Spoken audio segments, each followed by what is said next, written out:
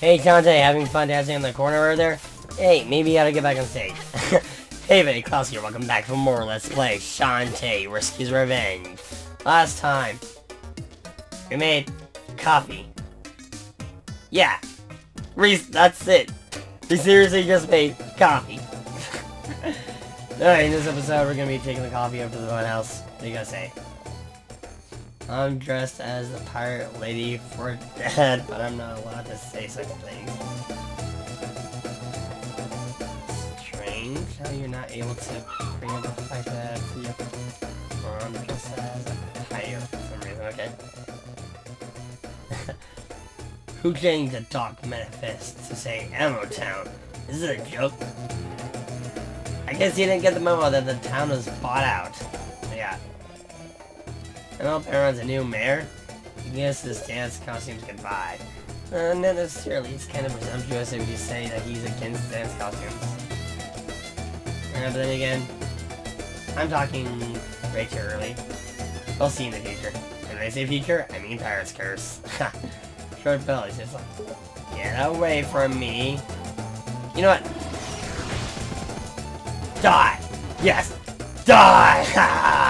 Face around on my stomp!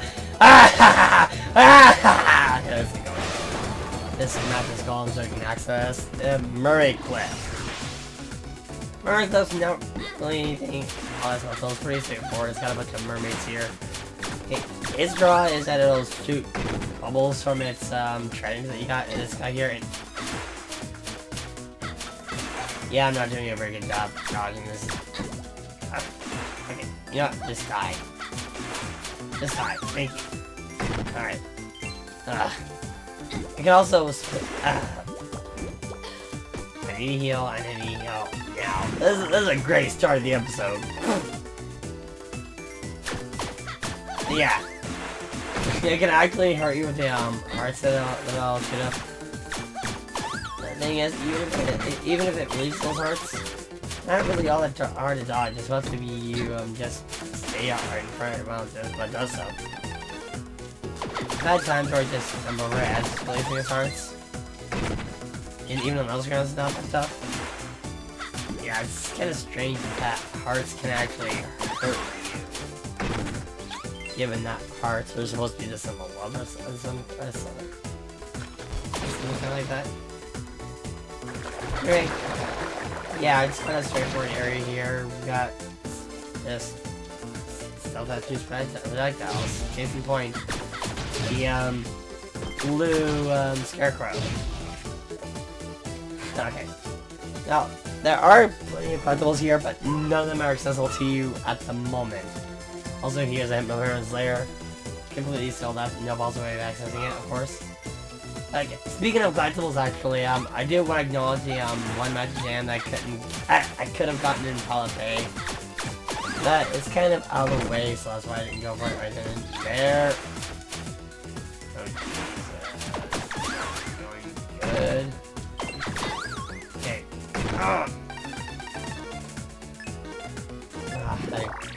Anyway, this game's too long. I'm taking damage left and right. Also, yeah, I turned into an elephant. Monkey bullet. Come on, use something on it. Yeah, you actually outright needed to cross this cross this chasm. Excuse me. Yeah, there's one instance of that. Actually, the only instance of it being required is so I know. You out. There's just a one stretch of just bats and such. If you have the fireball equipped, this is no problem to deal with bats because you can shoot them in a wide. You can shoot them off in the distance. And it's as these bats are typically only aggro on you if you get close to them. So you switch to the fireball, you should have no problem dealing with them. Like, not like that, please. That's just about the worst thing you can deal with bats in this area. Go, you out before I take a mermaid. Okay. Okay. Actually, speaking of the mermaids, this is something I don't get. The thundercloud, well, it is effective on the mermaid, but not when they're submerged into a puddle. I don't get it at all. It doesn't really make any sense. seriously, water, if anything, water conducts electricity, so even then, you would think that the Thundercloud would be highly effective against them. That's why I'm going to release it right here. Or don't even get to demonstrate that, sure. I can't take all these fences at least. Okay, not necessary, I know. I greedy. I greedy, I just want my money. I greedy. Alright, here we go.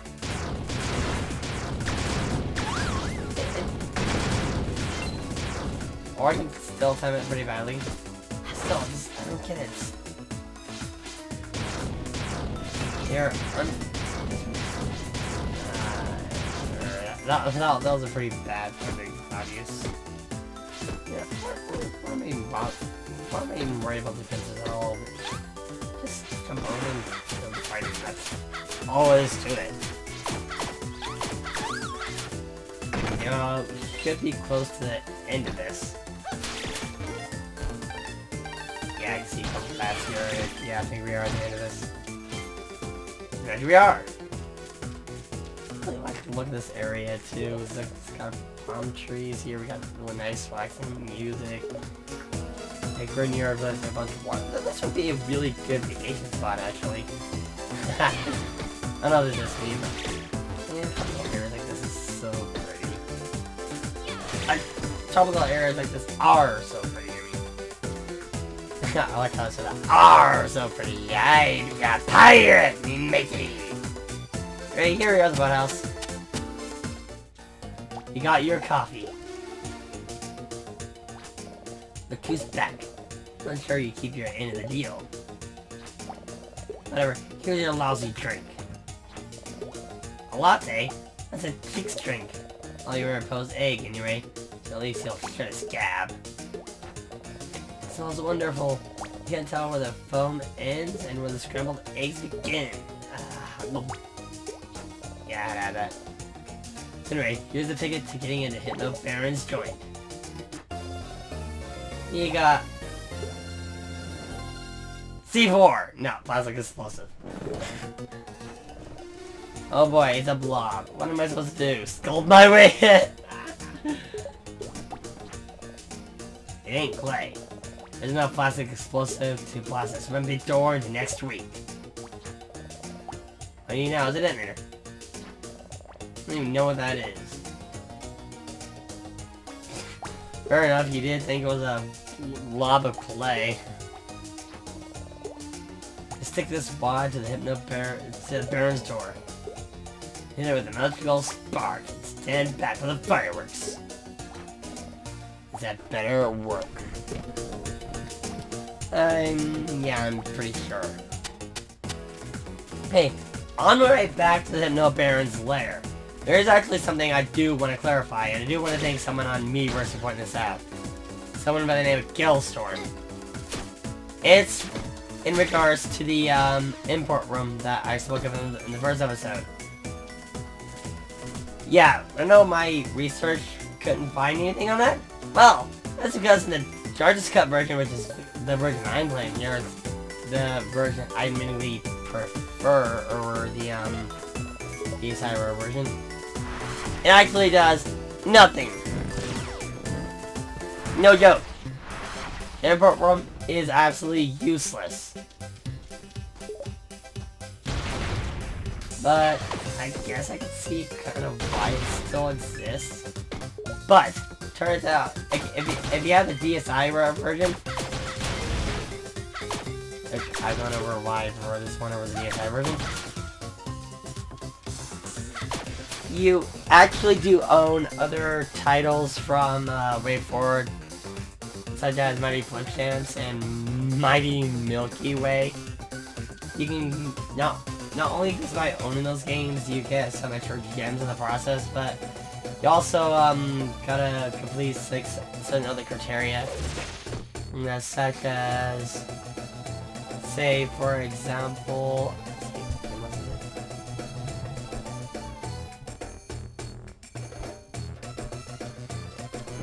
anyway, all this criteria, you can potentially get over 1,200 gems, and this applies to any game file. So right off the bat, you can have the maximized amount of gems. But be thankful if you A, are playing the DSi version and you complete all this criteria. Because you can very easily just have most of the stuff in the shop just no effort at all, provided you have the magic jam. Money is not very scarce in the DSi version. That's something I will say superior to the Wii U version, PS4 version, what have you.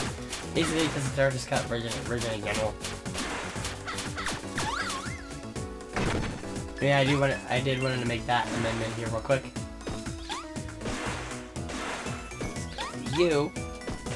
That's kind of what I mean. Like, the hearts are not hard to avoid at all. Where what you do, be it standing directly in front of them or just jump over them, they're not hard. Well, anyway, we made it back here to the Hypno Baron's digs. You dig, right? This is the place. Yes. We're gonna want to stick the explosives here. Okay, bolt to electricity. What you do? You outright need electricity. Try lighting on fire. Nothing. Counts as a solid object when you hit it with fire for some reason, but you can just walk right past it. Just throw this right here. Boom! Ha! Hey, it didn't blow the door into next week. All I did was open it. Freaking liar, I want my money back! Jokes on the side. Welcome to the Hypno Baron's Labyrinth. This is definitely an interesting dungeon. The gimmick here are these eyeball switches. Depending on which direction the eyeballs people is actually facing, will determine what different rooms you get to go to. In this case, you want to be facing downwards. Reason for that being is, oh, you actually have something very important if you follow the hidden path here behind the wall. And kill Pottery, because it's the worst enemy ever! Yes, the murder of Pottery has not stopped. Right, just drop down here. You got the key! First of many, actually. I do love that I have like a bunch of statues here that kind of look like they're holding up the ceiling. Okay, that's awesome. Also something I didn't neglect to mention, that you can climb walls faster by jumping. Also, whoa! Yeah, you can't actually get this yet. Our monkey bullet travels too far in order for us to actually land there. But you do want to keep that in mind. That just is actually very important. Now it's going to switch these stones. And through here. Alright. Now, I'm just going to show you real quick if the people is facing to the right. That's where you would have ended up. So I point that out. Also, yeah. Have that facing up. I do like this a lot. Actually, this is my favorite idea for like any dungeon hands down. Like, you can alter different rooms you can go to depending on which direction the people's facing. I do like that. A lot. This is a fairly complex dungeon. Not complex, actually. Right here. Hey. I'm ignoring the elephant in the room. Skeletons. These are some really strong enemies. You kill them, you don't really kill them. Yeah, since they're already dead. What they do is reform into their grave. To kill them for good. Okay, come on. I can use the makeup right. There we go.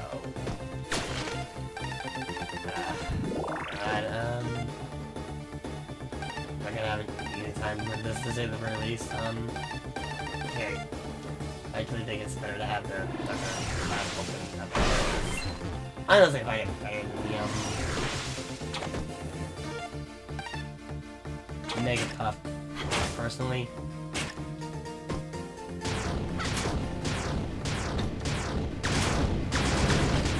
Because of that. Also, yeah, if you don't take the graves, they will rise. Yeah, they don't stay down unless you take out the grave. Don't get how that makes any sense, but whatever. These guys, these wizard-ish type enemies, they can be kind of annoying unless you're constantly moving around. They'll just ready their spell, and when they do, they'll summon lightning directly above you. So keep on moving if it's about to do that. And these guys aren't really all that big of a problem. He says as he gets hit by lightning. Okay, that's a really bad thundercloud use. I don't know what it is with me and terrible luck with thundercloud. For real.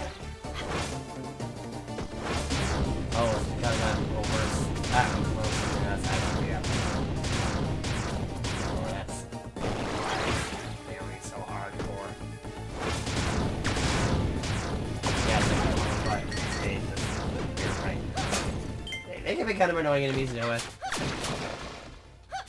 But you know exactly how to deal with them, like I said, they aren't that bad. If you have maxed out Silker Cream by this point, you can actually kill them with just your hair before they can even be able to get out that attack in the first place. Same goes with the Mega Pike Ball, which is something I've been having a lot of fun with mainly. Mega Pike Ball in this game is actually pretty OP, especially in magic mode.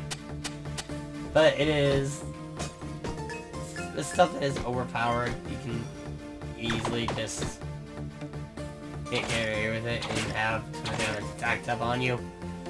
So you do want to be careful. Also, another area of highly if I can talk. Another area is highly favoring the monkey. I swear this game is biased towards monkeys.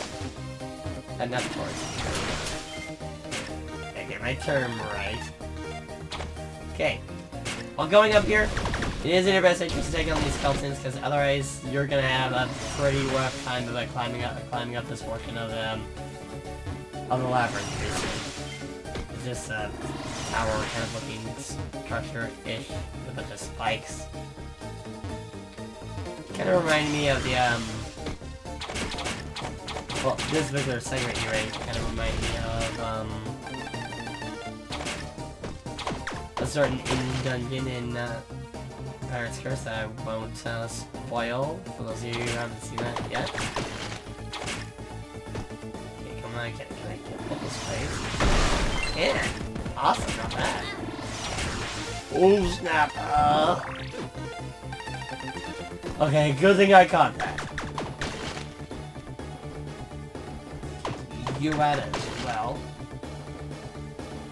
Oh my god. Okay. Taking these skeletons out just taking these skeletons out doesn't exactly do anything, but it does make your life incredibly easier when you go into this area. I believe what you want is to close both these eyes. In doing so, go to the right. You have a nice, easy money spot right here. It's pretty useful actually if you're trying to get like some items in the first version. Definitely good to keep this in mind. Okay. So like 9 towards chest. I believe that's a good like maybe 125 gems right there. Not bad. Okay, now leave. Actually, this is a dungeon that kind of this is a dungeon I tend to get lost a little bit from time to time because of how much of a actually, I think we got the right ring. See this turret kind of thing? I believe that's the mark that you got in the right ring. Yeti! Yes. Oh my god, already. Well, I think that's the first time ever that I've confused the X and the Y button, so I'm gonna just ram this wall in ring! Yeah, I need a key. That's kind of what I mean. Like, this is typically the dungeon I kind of remember the least. Okay. Both eyes are open. I believe that's what we want. Okay. Gonna just... We even need this platform?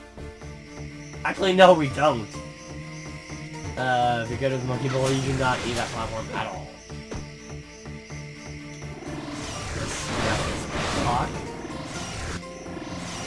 Again, we're just gonna Monkey Bullet our way across here and laugh at those being platforms because your purpose is useless. Also, yeah, can't do anything here.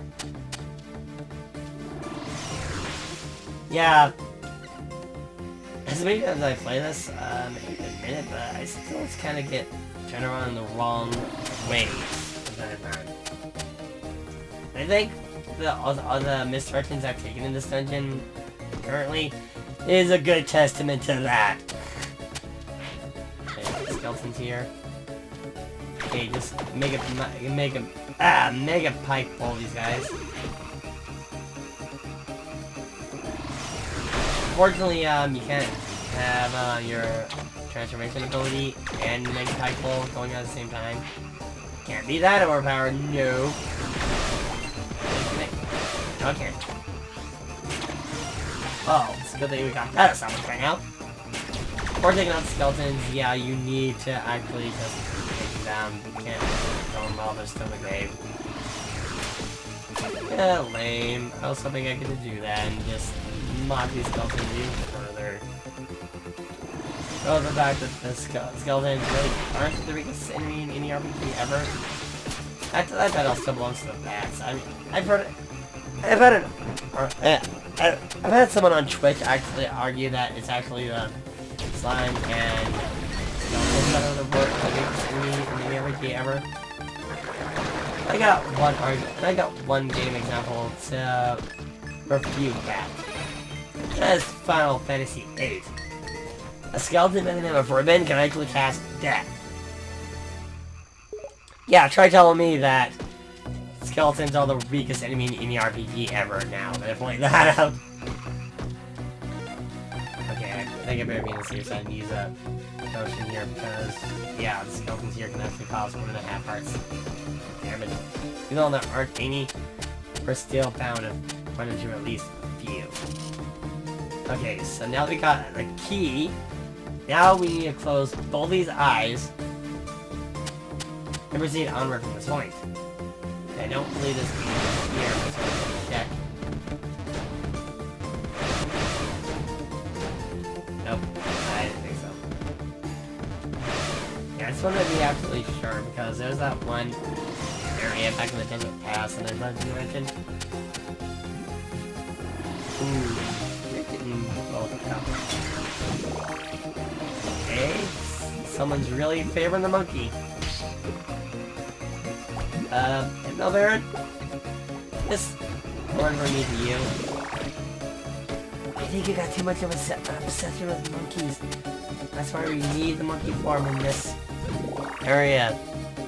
We don't necessarily need it, but it definitely helps us quite a bit. And yeah, since we got a save man, I think we're clear to end things off here, right? So, next time on Let's Play Shantae Risky's Revenge, we'll be continuing through the Hypno Baron's lair.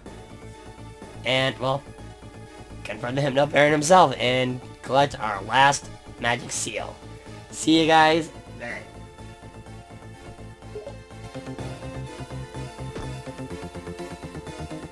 Also, purple rocks. Just saying, purple's awesome.